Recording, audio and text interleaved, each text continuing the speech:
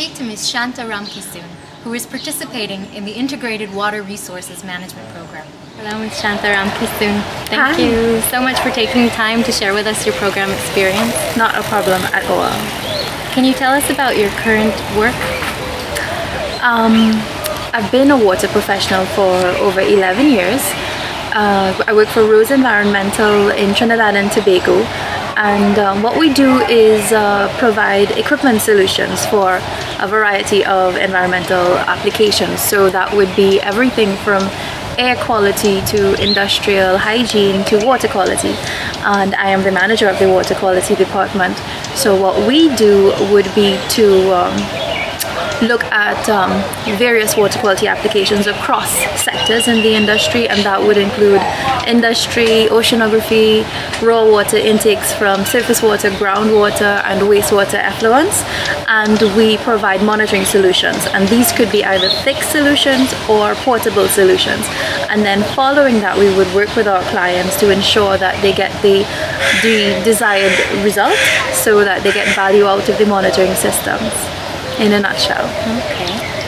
Okay. And why were you interested in coming to the Integrated Water Management Program here at Galilee Institute? For twofold, actually. The interest that I have is both professional and personal. So on the professional note, integrated water resources management is tied very closely to what we do in our business. So in order to manage, you must monitor. In order to monitor, you need equipment. For equipment, you come to Rose. So more than that, it allows me personally to be better informed, and if I'm better informed, I can be a better service provider to my clients. On a personal note, I am interested in sustainable development. I'm also interested in the impacts of climate change, and of course water resources management is tied very closely to both of those topics. So for me, I was interested in learning about how water resources are managed here in Israel and how that has impacted overall resource management and sustainability of the country on a whole. And can you share with us some of the key challenges that you have in Trinidad and Tobago? Oh wow, where do I start? One of the key things that has posed a problem is there's no metering system.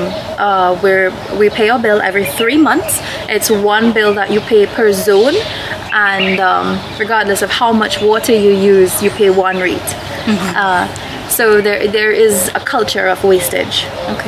In addition to that, our leakage or our water loss is about 35%, maybe more, and our water loss mitigation systems actually haven't been successful to date.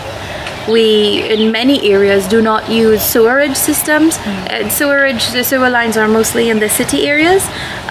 Most households actually have a septic tank and soak-away system. So that as well contributes to mismanagement of our waste. In addition to that, there is a lot of pollution in our rivers. So, I mean, everything from effluents that come out of industry to dead animals to large appliances end up in our waterways, the same waterways where we take our surface water for drinking water purposes. And that's just to name a few of the issues that we have.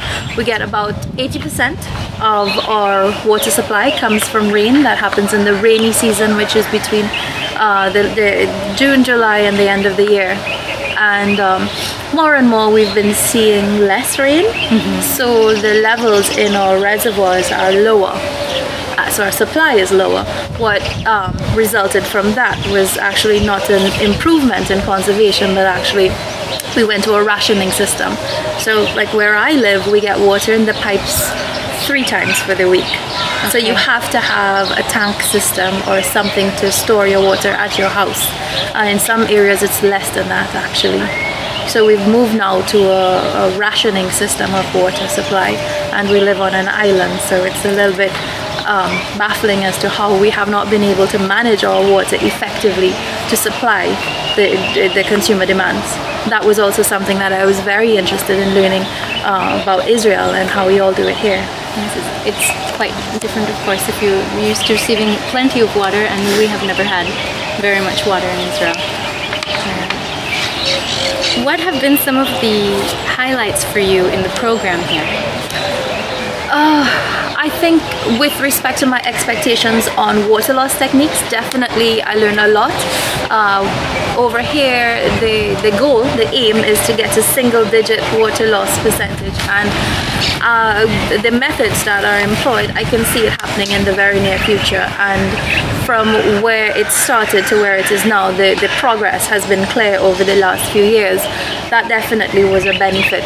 I'm also interested in how effective conservation is, and Israel has actually managed to create water in a very arid environment, and not only create but also integrate a culture of conservation into society, so that you're able to meet demand but you're also very pro non-wastage.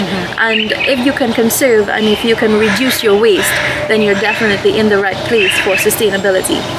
So those things I take away, and I definitely did learn a lot about the techniques and methods employed here and how we can adjust and how it applies to the applications that we have in the Caribbean.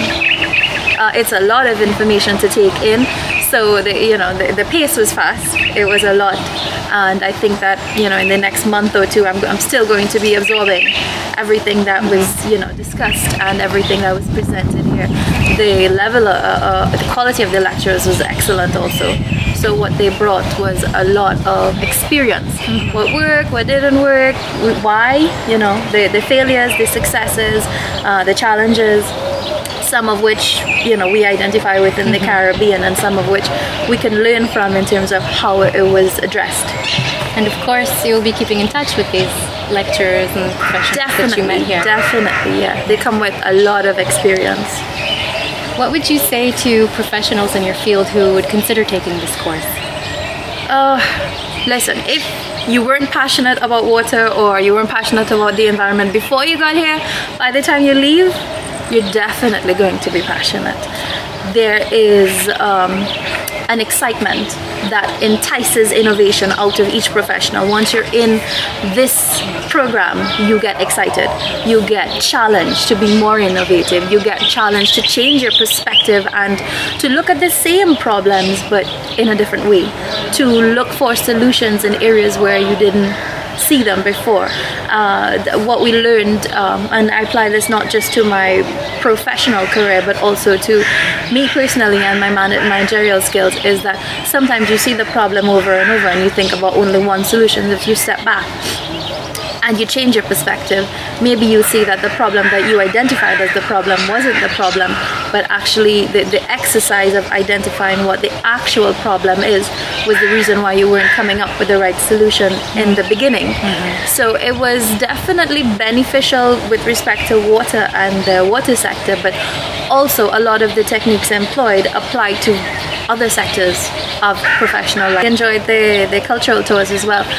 One of the things that I look forward to was the cultural experience. Israel has a lot of history and there was a lot to share, and I appreciated being able to experience this for myself. And those are memories that I would take with me always. That's wonderful. Thank you very much for taking the time to share your experience with us.